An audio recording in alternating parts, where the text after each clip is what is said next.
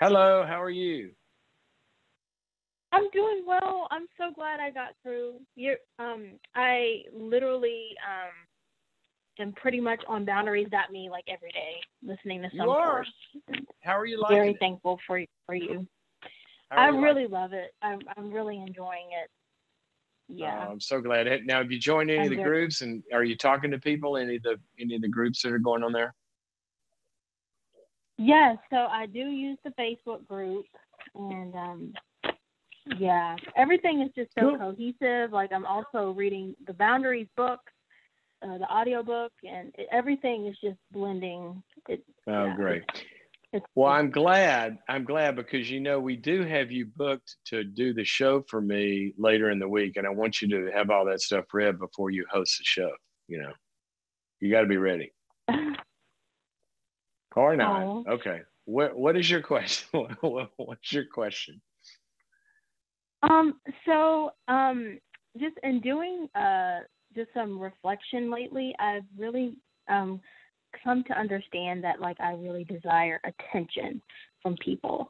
Yeah. And so when I don't get that attention, or like affirmation, and it can be from anyone, but it's mostly from those who are closest to me, then my mind will get distracted with what they're doing. So like I don't want to use the word obsessed because I think that's very powerful, but my mind will literally start to form all types of scenarios about who they're with, and like, I have a history of Mm-hmm. like kind of a little possessiveness and jealous with friends.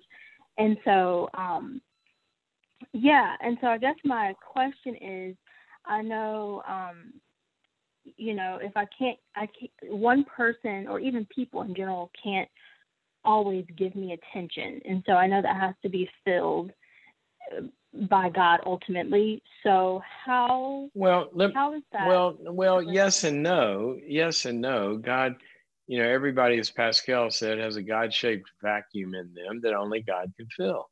But everybody has a people-shaped vacuum in them as well that only people can fill, and God can't fill. And you hear that a lot of times. People in the church say, well, you got to let God meet all your needs. Well, that's not true. That's not what the Bible says at all. We do need human attention. We need human love. Now, what we don't need is for that feeling that we are worthy of attention and lovable and connected and safe and secure and all that. We don't need to have that threatened every time somebody doesn't, you know, pay us exactly the attention that we want. So I want you to value your need for attention, not judge it. Okay.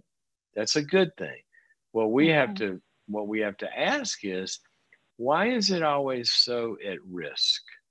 Why does it feel so vulnerable that if somebody's not attending to you, that you're unloved or that you're preferred somebody, they're preferring somebody else? So have you ever wondered, why do I feel this way? Um, yeah, I really think it might be because honestly, I have memories from like fourth grade when like I had a friend, um, a really close friend, and I saw her like talk to someone else, and I wasn't there. So in that moment, I felt kind of rejected. And so I think when I don't have attention and someone else has that person's attention, then I just Yeah. feel like, you know, Something worthless, I bad, guess, in something that bad's going to moment. happen. So what have you done about Right. this? What have you done to resolve this, or are you just now kind of starting to look at it? Well, I feel like I don't really know what to do because I mean I bought it. I see the, and I mean it's fairly new revelation, but like I do have a counselor, and I think my initially I thought the issue was jealousy, which I think it kind of is a fruit of that, but Well, what does your I counselor just say don't know about it? how to get so. What what does your counselor say Well, about it? well, she was saying that I need to understand like that I'm valued and loved, and pretty much like you were saying, I think it comes to like a self worth. Like, why do you feel like if you don't have someone's attention all the time, that you don't feel like valued or loved, and I really don't know. Okay. Well, Um, let me give you a few things that you might want to go talk about. What does your sibling scenario look like? What in you have siblings near your age? so there are six of us. I grew up Yeah. with five of them, or four of them. And Sorry, and and any of them close I'm to the, your it's, age on like you ever like within um, a year or I two have into your one who's age? pretty close. Okay. Sometimes Yeah. now here's what I want you to go ask yourself. There's a difference diagnostically. There's a difference diagnostically in the root issue of this in at least three different scenarios. All right. And here's what I want you to go. Um, I want you to kind of watch yourself and observe this. And do you feel like this happens just one on one, like if just one on one relationship, nobody else on the radar, just you and a close friend or whatever. And let's say they get busy or they're doing something or working on something, they're not exactly paying attention to you. Do you feel it in that scenario? Or do you feel it when there's somebody's attention that you want and then they're talking to a third party? So there's got to kind of be three people, you and the person, and then somebody feels like they turn to them instead of you. That's the second scenario. Or is the third one, does it have to do with you feeling like you've made some mistake or not done something good enough and that's why you're losing their attention? Can you relate to any one of those more than the other? The second one for sure, The big second, time. okay. And that's kind of why I ask you about siblings. Okay. Now, sometimes what happens is, I mean, it's nothing bad. A lot of times, sometimes there's just there's too many mouths to feed for how much attention like a parent or somebody has to give to somebody, and they're always kind of like, I had you and now I lost you. Sometimes it can happen Sometimes it can happen with the parental or triad, that one you sort of lose a parent to the other one, and the kid feels abandonment. But developmentally, what we always look for in a scenario like this is this what we call dyadic or triadic. So dyadic, that means dyadic, a two, dyad, you and another. Sounds like you feel pretty secure in your attachments if people love you until there's a triangle. And when somebody else comes in, Right. that's where you start to kind of doubt your desirability, if you will, or your wantability, right? Yes, exactly. Okay, so good. Now we might have some awareness about what the real issue is, right? It's about losing somebody's love to another person. Now, here's what I would want you to go talk to your counselor about. I wonder where I learned that if somebody that loves me also loves somebody else, and that they have more than one friend or more than one relative or more than one team member or whatever it is, that I'm out in the cold, where did I learn to interpret that way and kind of look at that? Exactly. Exactly. And then not only that, then here's what I'd love for you to do. Hmm. Do you have two friends that are friends with each other? Yes, and I get jealous. Okay, I good, recently good, had like an event good. that happened, and that happened. Okay, good. You got, Yeah. but they're friends with each other too, and they both love you. Yes. Okay. Now, I don't know if this is safe or not because I don't know them, but I would love for you to be with the two of them and say, "Okay, guys, I gotta confess something to you. I kind of have this thing. It's nothing y'all are doing. You're just being normal, whatever. I kind of have this thing where I feel like if y'all are doing something together and I'm not there, I feel like nobody likes me.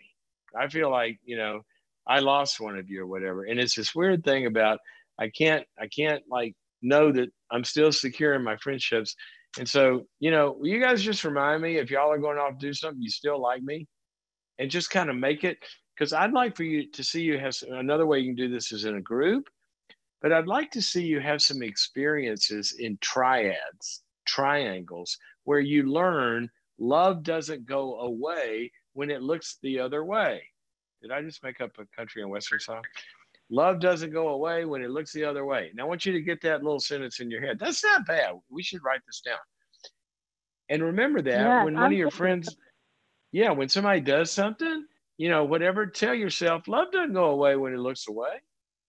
And start to just be aware of this and start to get different voices in your head internally that are telling yourself, no, it's fine. It's fine. Just like a kid's got to learn, mommy still exists when she goes in the other room. She hasn't disappeared. She's still there. And you're going to learn that. And also in real life, when you're in a safe group that doesn't do the divisive thing, then you're going to learn that too. But you got to make it conscious in order to do it. Okay. That's kind of all the time I have on this. But it's a great question. A lot of people experience this. It is a normal developmental phase. We all have to negotiate. Some people kind of get stuck for whatever reason. But the way you talk about it and your awareness, I think you're going to figure this out. So I hope that's helpful to you. Yes, and then I'm sorry, I know you're running out of time. Is there any courses on boundaries.me that kind of also talks about this You too, know or what? is it just I'm going myself? to ask my team to let me know. I don't know, but you know what? There's going to be, because I'm going to put one on there. One of the things about boundaries.me, and I'll tell everybody this, is when you're a subscriber, we listen to you, and I'm always adding new content, always adding new stuff.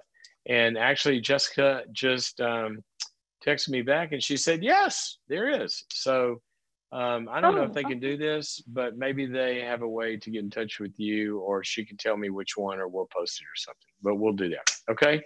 Okay. Thank you, I'll be Takora, for your listening. call. Thank you. Very, very, very Thank helpful to talk to you today. You know what? I'm going to talk about that for 1 second, and that is there is a difference. Here's three things for all of you psychologically minded. There's so many people in our audience that are really into I love it. You're really into the technical, the dynamics, and how stuff works. Okay, here's three things to go chew on. There's a difference in an abandonment fear or sensitivity, which is the fear that we might lose the person that loves us by rejection or abandonment, or they move away, that love isn't secure, that it's going to go away. We have insecure attachments. That's one. But it's a different problem when my attachment is fine if it weren't for this other person. That's when we get into, it's not really abandonment, it's that triadic jealousy, right? And then you get competitive. You're competing with that other person for this person's attention.